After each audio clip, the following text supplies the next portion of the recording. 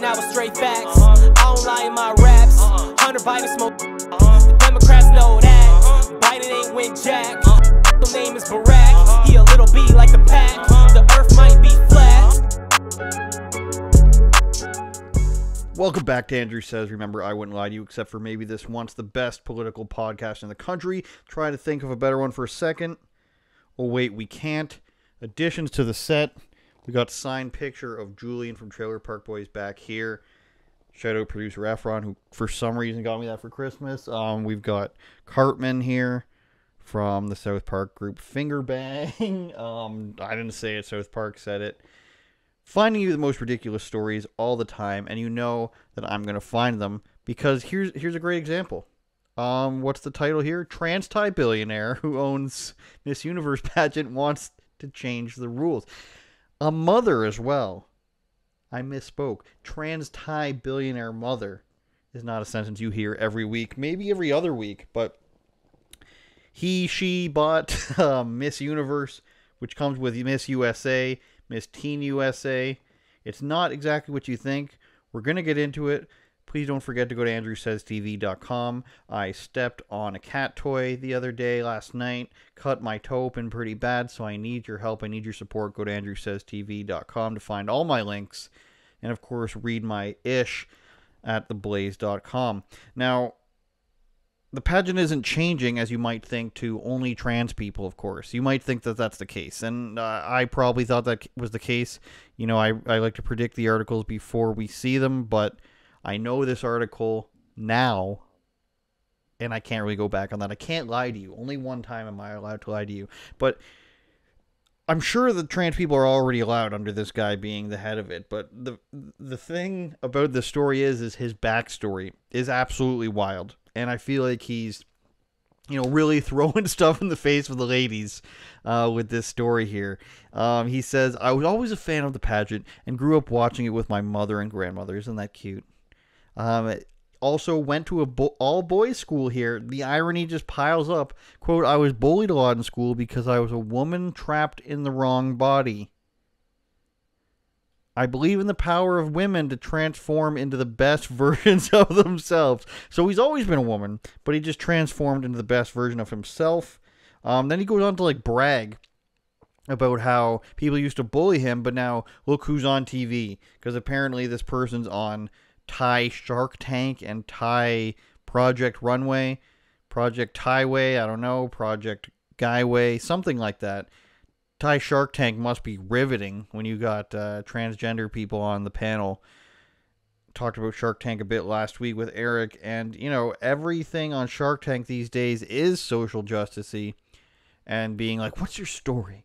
What's your background? How can you sell your victimization? And they all tell their stories. Eric and I talked about on Unauthorized Opinions of a Band-Aid company for brown people only. And then, of course, since they've aired on Shark Tank, they've offered white Band-Aids. Interesting how that works. But this person is just a billionaire now, and they believe that, women can transform themselves. So it's really weird that a guy who grew up believing that he was a woman, so he says, a woman trapped in a man's body, in the wrong body, now is growing up and wants to be able to judge, in a sense, the beauty of women. How arrogant is that?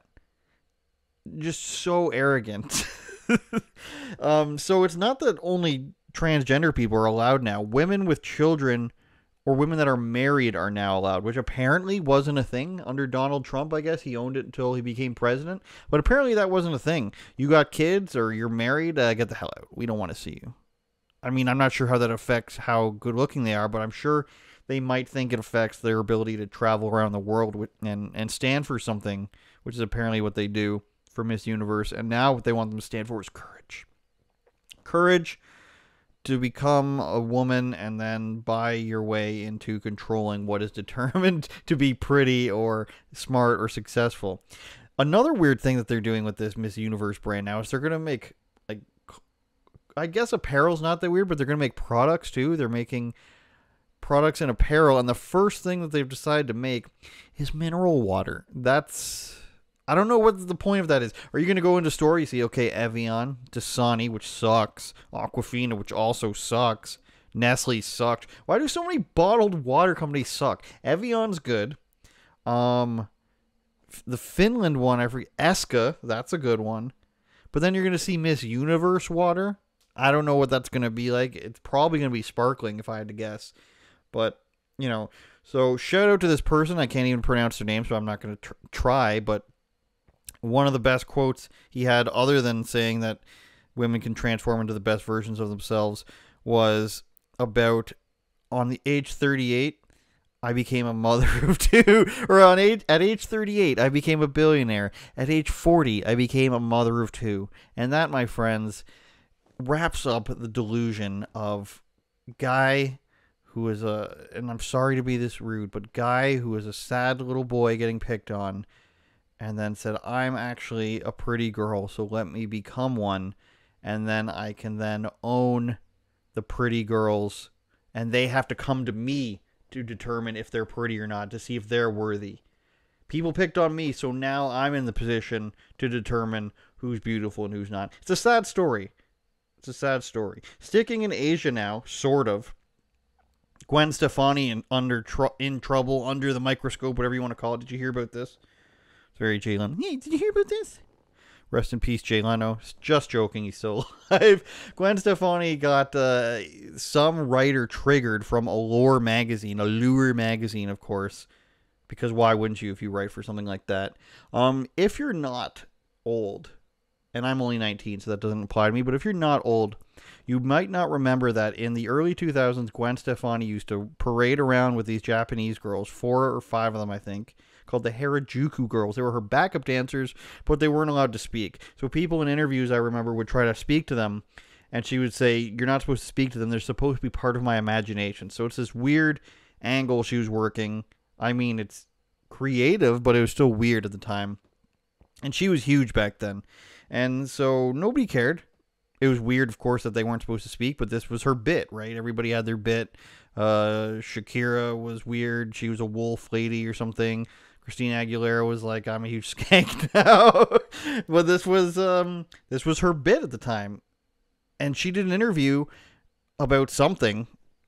It's a new perfume she's got coming out with this magazine, and they wanted to talk, of course, about something from 20 years ago so they could be offended. And she was talking about the reason why she liked Japan and Japanese culture so much was her father worked for Yamaha, I believe it was. So they would always go back and forth from the United States to Japan, and even though she's Irish and Italian, as it were, she really loved Japanese culture. She said, I kept going back, and I said, my God, I'm Japanese, and I didn't notice. I didn't know it. She kept going to, and then she kept going to Tokyo as an adult. And it was at this point that the Allure writer said that the words of her saying I'm Japanese, and I didn't notice, hung in the air. It was hanging in the air between them, she said. And then Gwen Stefani, which was a little weird, responded with, I am, you know. So that's weird. So on one hand, you just want to be like, this is stupid. You're about to be offended by something that has nothing to do with you. And on the other hand, Gwen Stefani is like, I am Japanese, you know. So we've got a couple levels of delusions. But obviously this woman was offended because she writes for this magazine. And this is what she said. Like Stefani, I am not Japanese. But I am an Asian woman living in America, which comes with sobering realities during a time of heightened Asian American and Pacific Islander hate. So there's a couple of things here that are wildly enraging.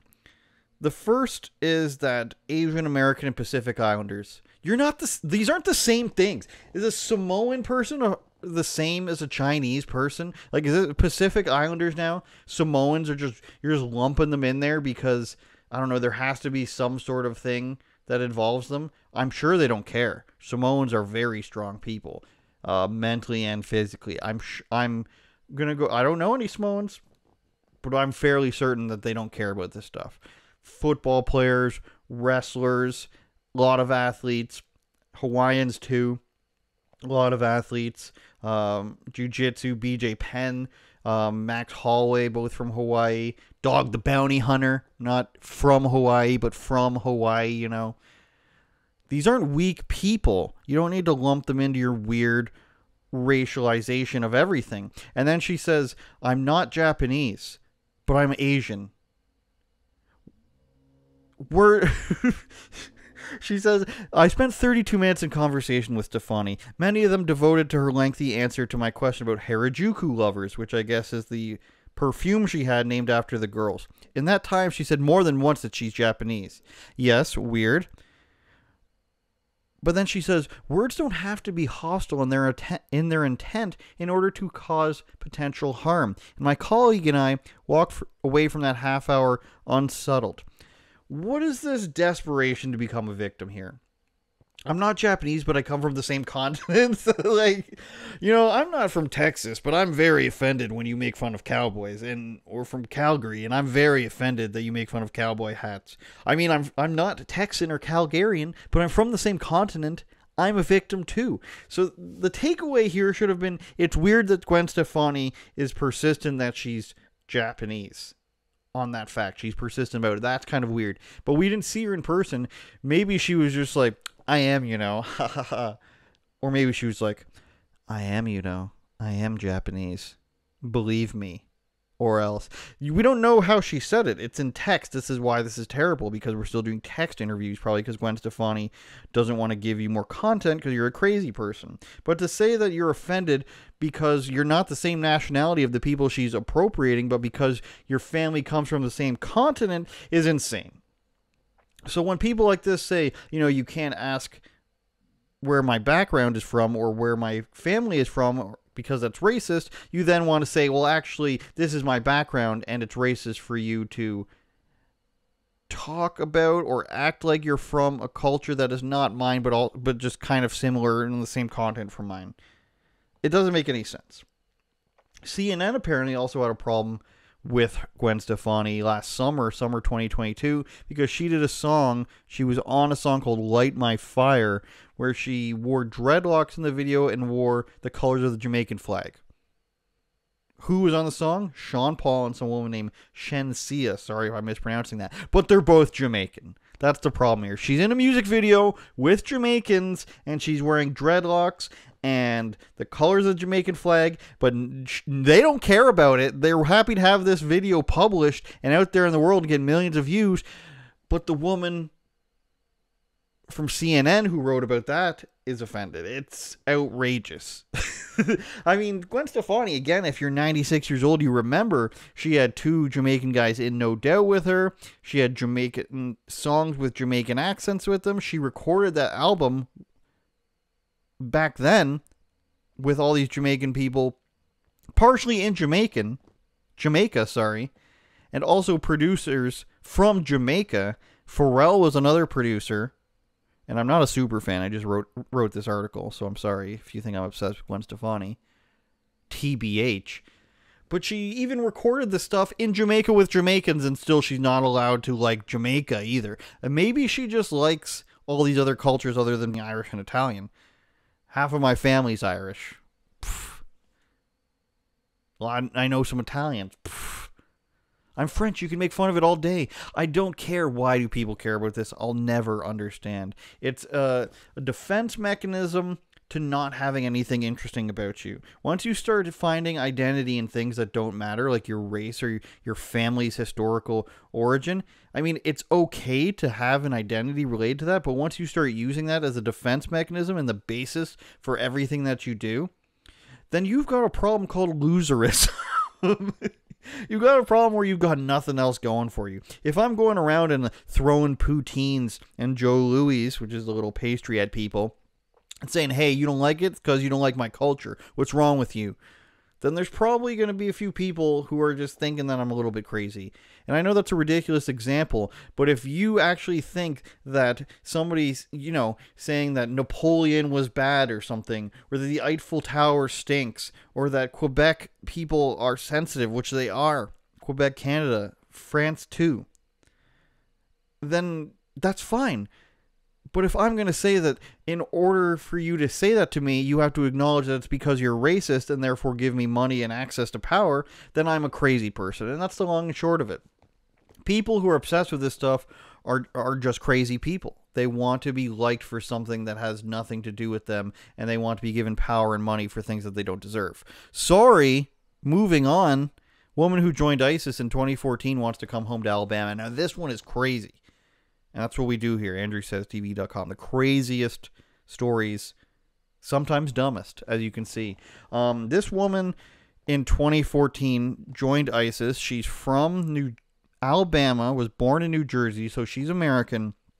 And in 2014, she told her family she was going on a school trip, but instead flew to Turkey, then went to Syria and joined ISIS. She cashed her tuition checks to pay for this. So she joins ISIS. She tells her parents she's going on a school trip, goes to Turkey, shout out Mocha, and then goes to Syria and becomes an ISIS bride, gets impregnated by an ISIS member, thinks it's amazing. Can't just join ISIS and shut up, you know?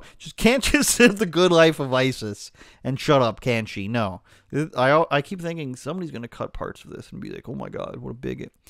But she can't just join and, you know, live this life if she wants of global jihad and terrorism and insanity. If you guys remember, ISIS was doing crazy stuff back then. Probably still is. Burning people alive, drowning them in cages, stuff like that. And then she wants to come back. This isn't the first time she wanted to come back. The problem is, when she joined ISIS, she did it publicly. 2015, she tweeted, and this just goes to show you that, like, everything but conservatism or anything questioning the status quo was allowed on Twitter. In 2015, she tweets this. Quote, go on drive-bys and spill all of their blood, or rent a big truck and drive all over them. Veterans, Patriot Memorial, etc. Day parades, ... go on drive-bys, plus spill all their blood, or rent a big truck and drive all over them. Kill them, she said. Insanity. First of all, terrible grammar for a girl. I guess she's born in New Jersey, raised in Alabama. That's why her grammar's terrible. Sorry. But terrible grammar. Learn how to, you know, spew your hate in a logical and formulated way. But this is stuff she was saying. And then in 2019, she still wanted to come back just 4 years later. And they said no. Trump said no. After she tweeted this, Obama, his administration, pressed the old delete button on her citizenship, which is pretty rare. And then in 2019, she tried to come back, and Trump was like, nah. And now she's trying to come back again, now that it's Biden. And the thing about this is she knows how to play the game. She's inside a Syrian refugee camp. She's raising a kid there, which is probably why she wants to leave. She says, oh, ISIS people are still here. There's still people loyal to ISIS, so I'm at great risk telling you this. In 2019, when she was asking to come back, she was wearing a headscarf. Now in her interview, she's not wearing a headscarf. She's just wearing a beanie, like the great Andrew Says merch back here. And she's just talking about how she still feels like she's a citizen. The worst day of her life was how somebody told her she's not a U.S. citizen. Not watching people die. Not watching people be murdered and tortured and raped and all this jazz. I was about to do a Bill Cosby impression here, but it's not appropriate. It's the jazz of ISIS. That's not all the worst days of her lives. The worst day of her life is having her citizenship taken away from her, even though she joined a terrorist group and then said to commit terrorist attacks. This is the worst day of her life, is not being able to go back home because she realizes it's actually nicer there, living under a jihadist terrorist state is not the greatest living. And now she wants to come back. I don't think it's going to happen. They try this a lot. It works more so in countries like the United Kingdom because they're wussy there. And weird. And people actually make not physical petitions, but they petition for them to come home. I'm sure there was probably one for the UK one. We'll double check that with our vast production crew here that managed to turn the light on this time. In some countries, that story works. In some countries, I regret it. I shouldn't have joined the terrorist group. I shouldn't have stood by while they drowned people in cages. I'm a victim now. Why won't you let me come home? In some places, that works. So I'm surprised that even, you know, the Obamas have limits. I'm surprised but happy about that. So the next time somebody thinks that they can just join a country that's at war with you, then they might think again. Having said that, there is this place now called Ukraine now that's supposed to be the greatest place in the world. And I have a feeling that if you went to war to fight for Ukraine and you stay there as long as you want, and you actually start saying, you know, any country that opposes Ukraine sucks, China sucks, You know, India sucks. They're on the side of Russia too. If you say these things, I have a feeling that you're going to be allowed to come back because, you know, Ukraine's the greatest place in the world. And we've learned that now. So if you go and you fight for a foreign adversary, I think times have changed enough that if you are enough of a victim, that people will allow it. But not ISIS, because it actually happened before all this happened. If, you know, ISIS became a thing 2017, 2018, 2019 instead of when it did, then I have a feeling that there would be like, you know what, America's not the greatest place. It's very racist. We should give ISIS its own, you know, caliphate or nation state somewhere. And if you go and fight for them, you know, you're actually fighting the injustices of the Western nations in the Middle East and the racism that's been perpetuated against these people. Makes it so that you don't have any other choice but to join a psychotic murder cult like ISIS, and therefore you should be let back and you should be given benefits.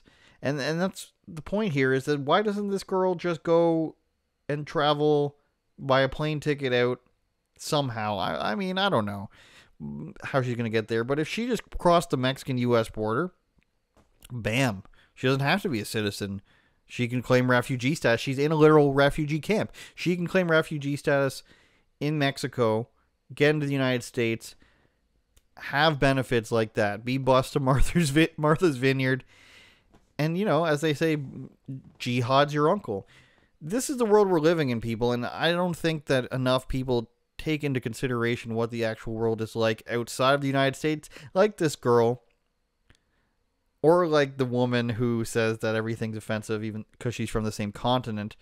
But it's getting to the point now where even the most ridiculous things like joining ISIS, you have to think that it's probably going to be in the news cycle for a day and then forgotten about, which is to this girl's benefit. And maybe, just maybe, with a little bit of thoughts and prayers, she can come back. Remember, I wouldn't lie to you, except for maybe this once. I can't speak. My toe's bleeding. Good night.